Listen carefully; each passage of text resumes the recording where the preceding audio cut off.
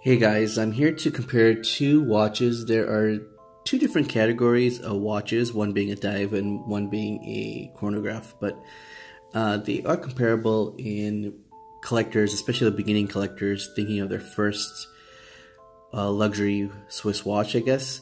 One being the TUDOR Black Bay. This is the first one actually that was released in 2012, I believe. This is the one with the ETA movement inside. And currently, of course, TUDOR has come out with various variations, the last being, I believe, the Black Bay 58. But this is a brand that has gotten a revival, especially in the US, in the last 5 years.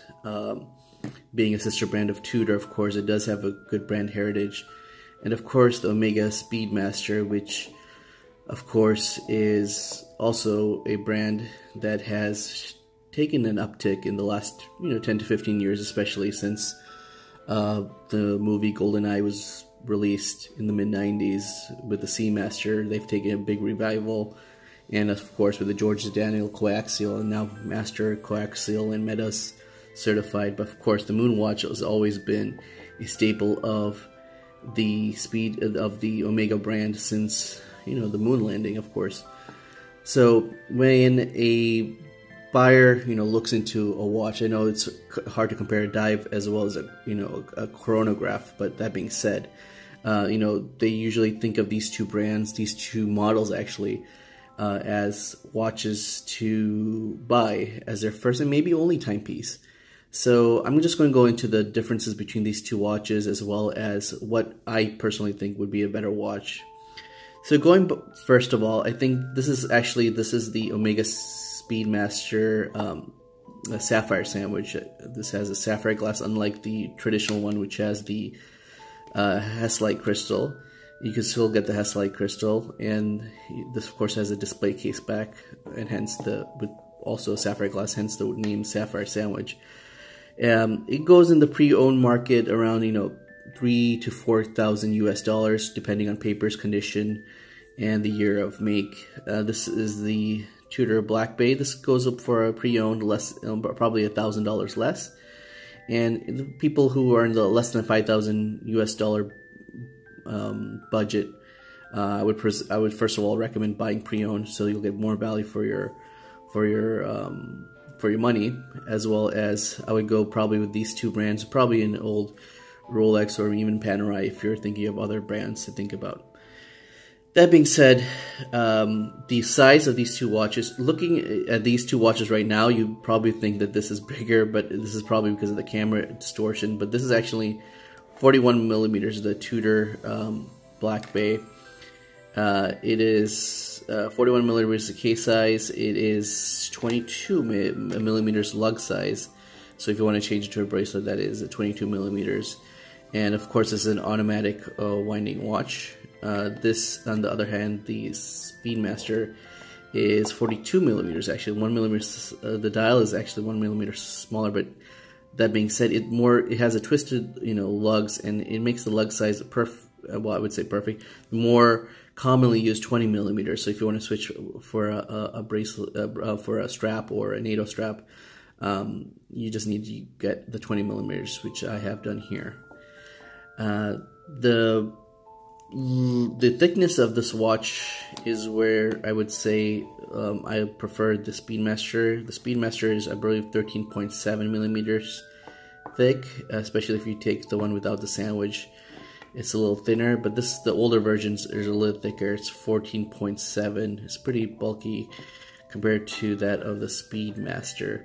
That being said, it is very sturdy. It's very strong, and it does use, going to the movements, this uses the initial ones. This is the one with the ETA movement in it. It's a 2824 movement, which does have a good power reserve, and it's a pretty robust movement, automatic winding. This uses the manual wind 1863 movement, which is actually a more decorated 1861, so to speak, tried and true movement, going back to a modified, coming from the 321 caliber moon to the 861 to the 1861, and as you can see here, and I'll get to that in a second. So that's another difference. This is a manual wind, has a 48-hour power reserve. I believe this has a 40-hour power reserve on the automatic when it's fully wound. Going to the history of these two watches, if you're into history, of course, Speedmaster has that, you know, basically it's the moon watch, what people say, you know, NASA being the first watch on the moon, all that stuff. I don't have to get into details. The Black Bay, actually, this one does take vintage cues from the Tudor Submariner of the 1950s, but it's actually its own watch. This is actually, Black Bay is actually a modern interpretation of the vintage Tudors with the, you know, the snowflake hand, as you can see here on the dial. But that being said, it's, you know, it's its own watch, so to speak, and now in 2018 it has so many iterations. It's bringing out its own line, so to speak, and stepping out of the shadows of Rolex. Going to the next part, it's the bracelet. The bracelet is a brushed bracelet in Tudor with the beautiful polished sides. It does have a good clasp. You can see the Tudor shield here. Sorry, my gloves are pretty loose here, but I'm just gonna pull this out. It's hard to do it with gloves here, but I'll try my best. And here we go. I do just easy clasp on, and voila. It is a very strong bracelet. This one also comes with the bracelet sapphire sandwiches. I don't have it. I have it in bracelet right now, and I have it here. The bracelet. It's a very simple clasp bracelet with a polished and brushed finish. I would put that as a wash between both the bracelets. But that comes to the next step, which is the versatility of the watches. I would give a edge to the Speedmaster there. You can see I can put it on any color bracelet. I think this is the best watch to change straps with. Be it maybe the Rolex Submariner might be the only other watch I can think of, but other than that, the Speedmaster can go with any strap, rubber, leather, NATO, and it'll look perfect on it. The Tudor Submariner, the Tudor Black Bay does go with a couple of straps, but it is somewhat limited compared to the what I call the strap chameleon in the Speedmaster. Going to an edge to the Tudor would be the water resistance. The water resistance is 200 meters, being a dive watch, of course, and it does say it on the bezel too, on the dial, sorry. Being a diver watch, it does have no crown guards, and this one, of course, the Speedmaster has 15 meters water resistance. I would suggest not swimming with the Speedmaster. You can get it wet, but other than that, it's not probably used as a chronograph. The other advantage of the Tudor is the crown itself. The crown is actually a Tudor rose design. I like it. I know that I don't know about the modern ones. I believe it's a shield, but I like the old Tudor rose on the crown, and it's easier to use the crown on this one. It's just easier to wind, and it does have a nice bezel too, as you can hear there.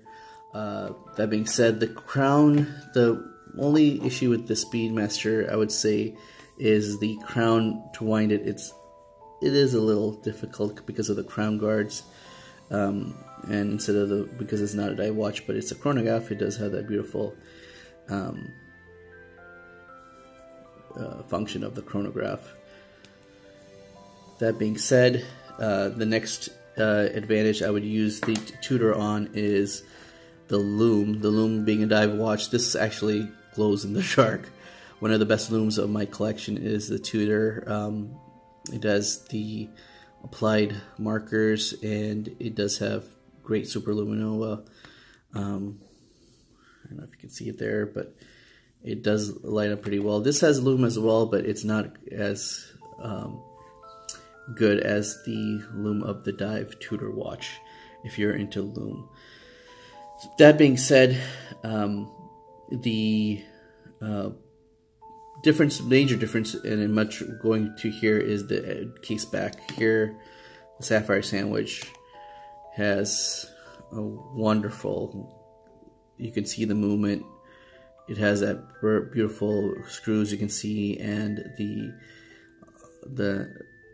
beautiful brushed and finishing is seen beautifully on this 1863 movement. You can even see the let me see if the chrono is still running. But yeah, when you turn the chronograph on, if you can see the levers there. There we go. The unfortunate thing about Tudor, as well as the Rolex family, because it's tool watches, but it has the Oyster plain, no decoration at all. Just has that Tudor logo on it. If you go to, but even get a Speedmaster, it does have engravings on the back, so I still give a case back much more advantage to the Omega. Resale value, the Speedmaster, if you buy pre-owned, you're not going to lose any money, especially for the limited edition. You might even make money off of it. The Tudor, also you might get the same money back, but I would just say resale value a little bit better on the Speedmaster if you buy it pre-owned. Versatility, both of them nowadays you can use anything as a dress watch under a suit, but I would just say that the Speedmaster can be used for casual as well as a dress watch if you wear it on a strap like here.